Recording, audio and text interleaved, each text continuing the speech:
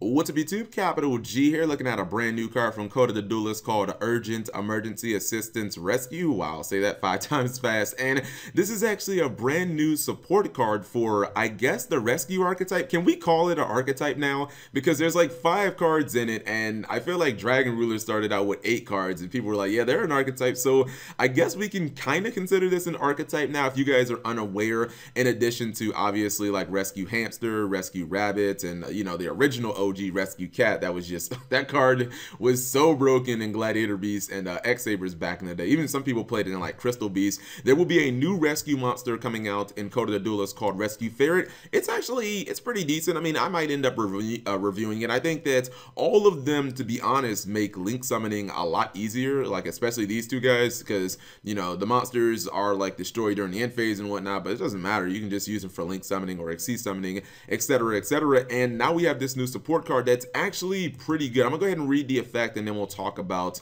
the potential of the card. It says you can only activate 1 card with this card's name per turn, so it is a hard once per turn. Doesn't matter how many copies that you have, you can only activate 1.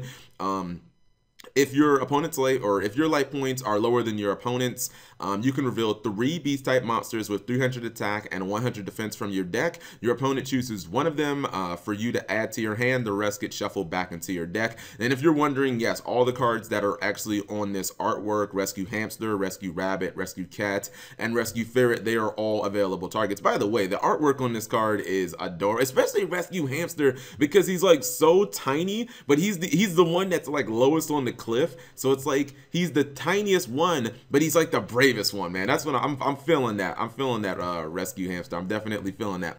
So here's the thing, I'm not exactly sure how I should feel about Urgent Emergency, because this card's playability drastically differs depending on where you play Yu-Gi-Oh! And I think that a lot of people are actually going to be divided on this card, because you look at this card and you take it in the context of the OCG, this shit is amazing. This card is incredible. Like, I'm not ready to quite go to broken, but you could definitely see this card seeing some competitive play or building decks around it. But if you looked at it in the context of the TCG and the card pool that we have right this second, even if you threw in Rescue Ferret in addition to this, you'd just be like, meh, like, it's not trash, but it's just not that good. It's not that impressive. Like, you'd feel completely different, and it's because our card pools are so drastically different. Like, I know a lot of people are going to zone in on the whole your life points have to be lower than your opponents, but you guys got to remember, in the OCG they have multiple upstarts and they have chicken game. Like, you know how much easier it is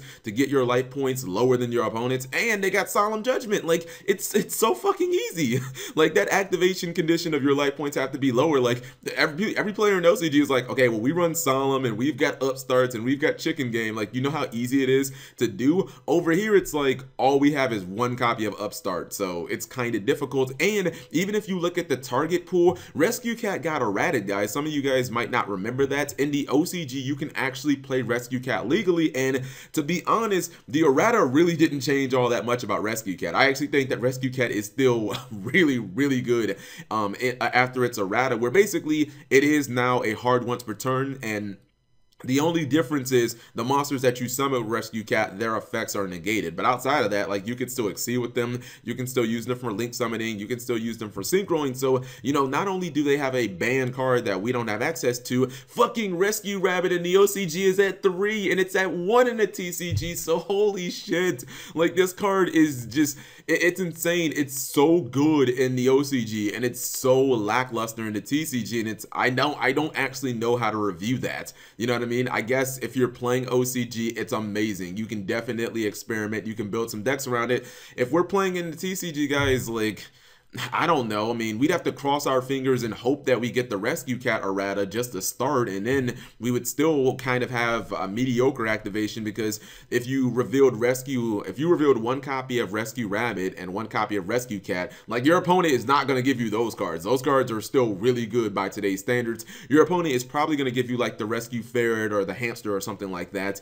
Well, in the OCG, you can pretty much force them to give you a rescue rabbit. You can show them, you know, 2 rabbits and a cat, or you can show them, you know, 3 rabbits, and it's like they don't really have a choice but to give you a rabbit. So you guys let me know what you think. It's kind of crazy, as I've said. I think that this card is amazing in the OCG because I think that they have way more ways to manipulate their life points, and it's not an issue at all when you've got chicken game, multiple upstarts, and solemn judgment. But in the TCG, it's like our card pool just isn't, it's not conducive to making this card really good. Like, I would be absolutely shocked if people played this in the TCG because not just do we not have all the great rescue targets, but we don't have enough ways to consistently activate this like turn 1. You know what I mean? Like, we have 1 upstart, and if you're going first with this card, how else are you really adjusting your life points to make them lower than your opponents? You know what I mean? So you guys let me know what you think. I still think the concept of the card is really good. I'm going to cross my fingers and hope that this means by maybe the time we get Code of the Duelist in the OCG or in the TCG, maybe Konami will have some sense and they'll give us the Rescue Cat errata. That would kind of help, but I still would really like to see Rescue Rabbit at 3 in the TCG. And honestly, the timing right now does kind of make sense because if Konami wants to push the dinosaur structure deck, there's a lot of vanilla dinosaurs people are going to want to play, and vanilla dinosaurs obviously means evolvers, and what card brings out vanilla dinosaurs? Rescue Rabbit. So kind of makes sense. So you guys let me know what you guys think. Leave it in the comment section below. Thank you guys for watching. As always, subscribe if you have not already.